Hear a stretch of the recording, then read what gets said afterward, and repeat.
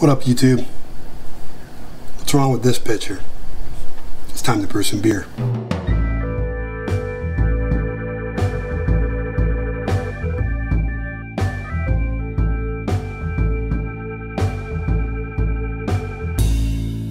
What I'm making today is a basic cream ale.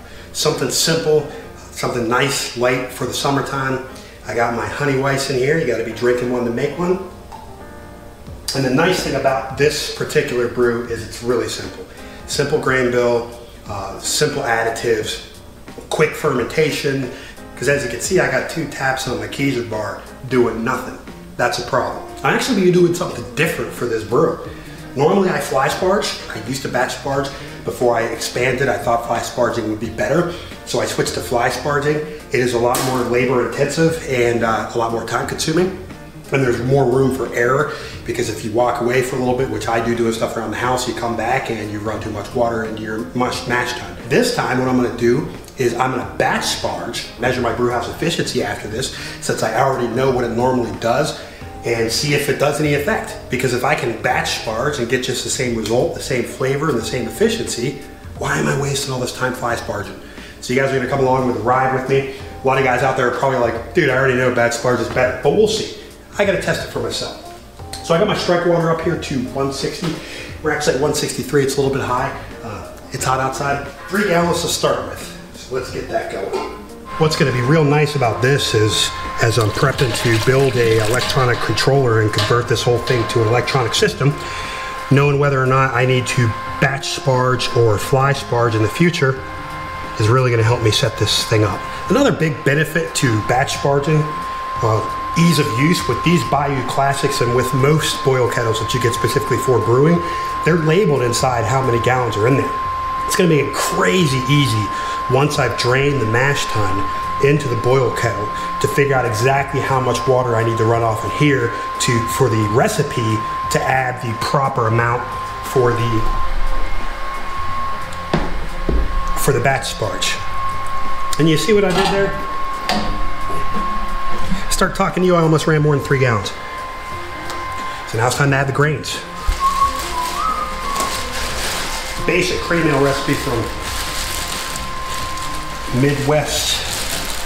I'll drop a link in the description if you guys want to try this recipe for yourself.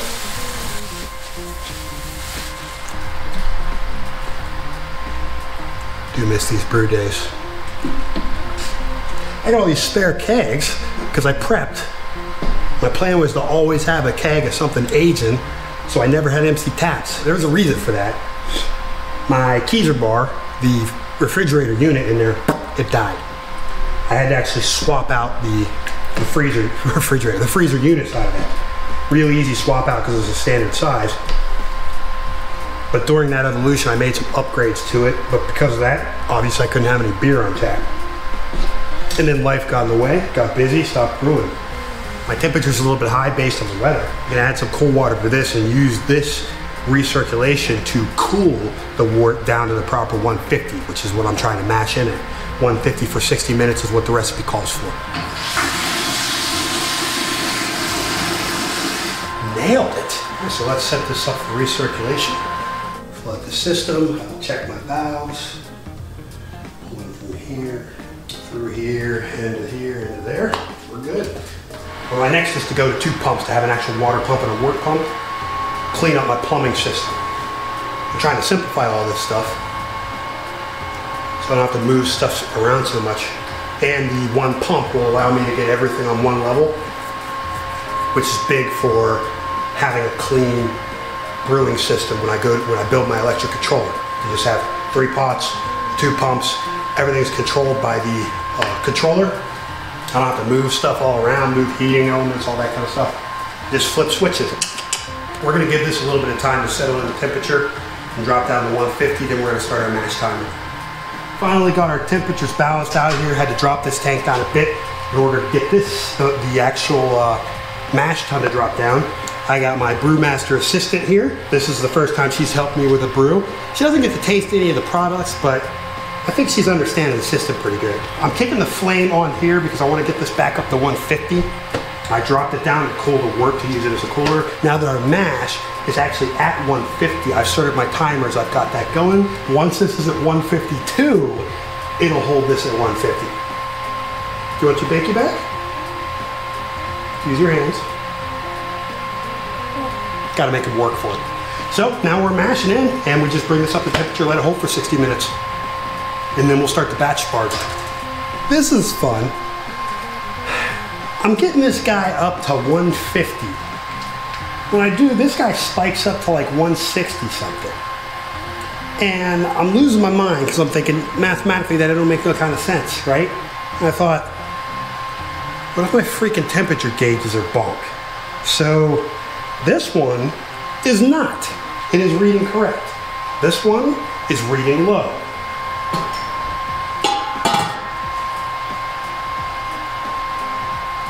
A lot low. Like, it's telling me right now that it's 160 in here, and it's 145. The interesting thing about this, boys and girls, this and this are both Bayou Classic temp gauges. They're both the ones that come with these pots. This is the newer one. I don't know what to tell you. So I know I've been giving shout out to Bayou Classic, the pots, the kettles are still good to go. The face on this one is yellow. This is the one I got originally. This one is a white faced one. I think they might be sourcing these from someplace different because this one is still showing the correct temperature and it's a much older gauge. This is the youngest gauge. If you buy a Bayou Classic and you get the yellow faced gauge, maybe check the temperature. Lesson learned, looks like I'm gonna start shopping for digital thermometers. What I do know from the previous brews is that if I keep this 2 degrees warmer, it'll hold the temperature in there. So I'm gonna ignore the gauge over there, which I know is bunk, and I'm gonna keep this at 152, which will keep the mash at 150 if all my calculations and from previous brews are correct. I mean, I'm not fired up that that gauge failed that fast. This is my not amused face. I think you get it. I went ahead and gave it an extra 20 minutes of the mash time just based on the fact that I'm pretty sure that's what I lost when the temperature dropped, or the temperature was being misread, I should say. And now we are well over an hour and a half, or hour and 20, sorry, of mash time. And I'm gonna go ahead and start doing the mash out. This has a mash out of 170. I'm gonna crank the heat up on here, get this up to 170, start our mash out.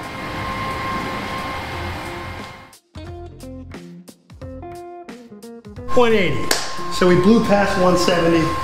It ain't the end of the world. I'm not gonna worry about cooling out my sparge water just because a lot of times I do my mash out at 190 anyway. But that is gold and delicious.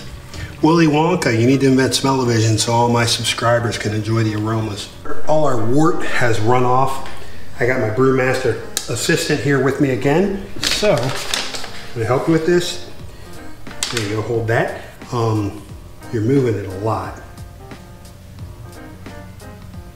I need to run, you know, sweetie, I almost had it. I almost had it, then it's yours. 4.8 gallons. So I'm gonna run 4.8 into here. I'm gonna stir it, and then I'm gonna let it recirculate just like it did for the actual mash for maybe 5 minutes or so just to clean it up. Then I'm gonna run it off into the boil kettle. And in the meantime, while it's circulating, I'm gonna move my flame from underneath the hot liquid tank to the boil kettle so we can start bringing that up to boil temperature. And then somewhere in there, this little one is gonna go to bed. So you can say bye-bye, YouTube. I have to add water to bring this up to a boil volume of 6.67 anyway, because with my boil off rate, that is what is required to make sure I'm getting at the end of this. Once I add my yeast starter and rack everything off, I end up with actually 5 gallons going into the bed.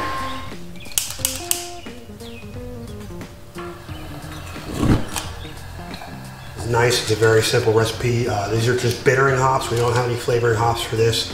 1 ounce of cluster is what's going in as soon as we hit boil. Hit that for 60 minutes. We'll be adding a Werflick tablet to help just with the clearing, and then our wort chiller and all that kind of stuff, 15 minutes out just to sterilize everything. All right, that is 6.7 right there. Hell, I mean, it wasn't that far off. That, ladies and gentlemen, is a boil. So we're gonna turn that bad boy down and add our hops. This is 1 ounce a cluster.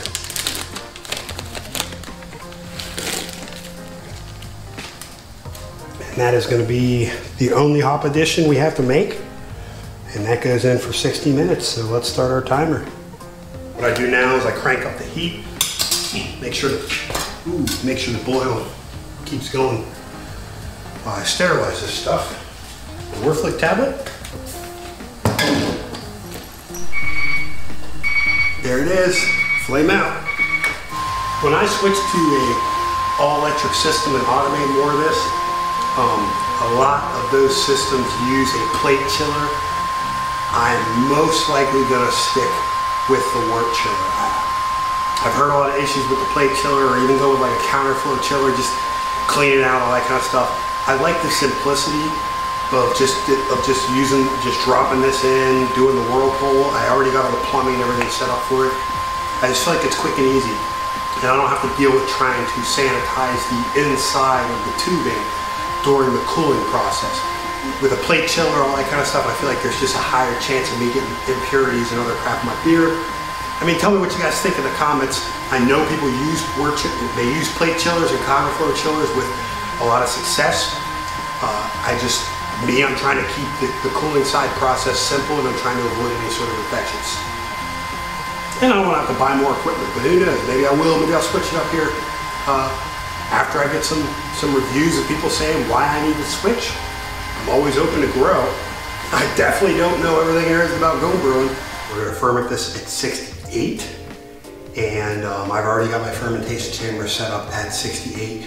I start that early on in the day, that way it just kind of stabilizes between the heating element and the cooling side before I put this in. This should be pretty clean, only the 1 ounce of hop additive, so there shouldn't be a lot of trouble. One additive that I've started putting in here just to check the new system, because I did expand the size of this, is this in Accurate. What this thermometer, or what this temperature gauge does, is it also holds a 24-hour high and low, so I can see how much this thing's actually fluctuating. 5.5 gallons going into the fermenter. Let's go ahead and pull off the sample. I know what you're thinking. You're thinking, well, why'd you close it up before you pitched the yeast? I'm thinking the same thing. Oh, because it's late. 1 liter starter with some light DME.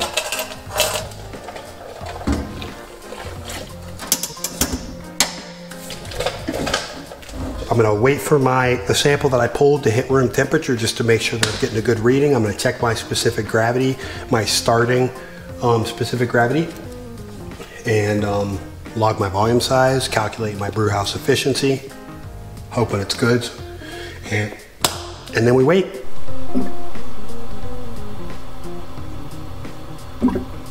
Starting gravity, I hit 1.042.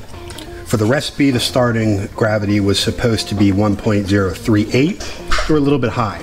I ended up clocking in at 76.8 brew house efficiency overall. I think it's the reason why that's down a little bit. I average about 80 to 85. Not necessarily because I did the batch, but probably because I did I screwed up on my volumes. So this was supposed to take 14 days. Fermented it out fast. I usually have that happen with my yeast starters. Yesterday we hit 1.008. Flavor was good, and even though the target of this was 1.007, I'm pulling it a little bit high because we've already got the alcohol content that we want. I found that by dropping it down to 45 and letting it sit in here for a while, it stops the fermentation, helps it to settle, and I can get exactly the flavor profile that I'm looking for. Some people will let this ferment until completion, but I found in my experience, this will keep fermenting. It'll end up a little bit too dry for what I want, because I do want a little bit of sweetness in this cream ale.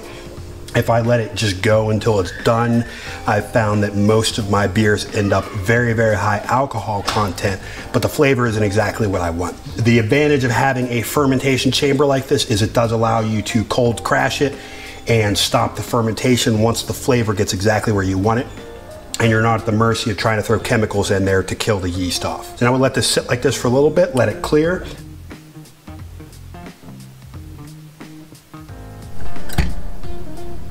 There it is, the cream ale finished out, 4.4%, very light beer. I got some great compliments on it from my friends, but for my personal taste, I like my home brews to be a little bit more complex. This is a very simple cream ale recipe. I do think that this is a great base for some adventures, and the nice thing about it is with it having such a low base ABV, when you start adding in other additives to it, honey, sugar, stuff like that, where it still has some fermentables in it, it doesn't really bump it up to a level where it's not like a nice summertime beer. I'm still going to use this one. Obviously, I'm going to drink it because, you know, I have a party, my friends come over, they're going to crush this stuff. But as far as just making this again, I probably won't. There's nothing inherently wrong with the beer. It's just very simple for what I like to have on tap in my home brew. Thank you guys for watching. If you enjoyed this video, like and subscribe to follow my channel for future videos, and keep home brewing.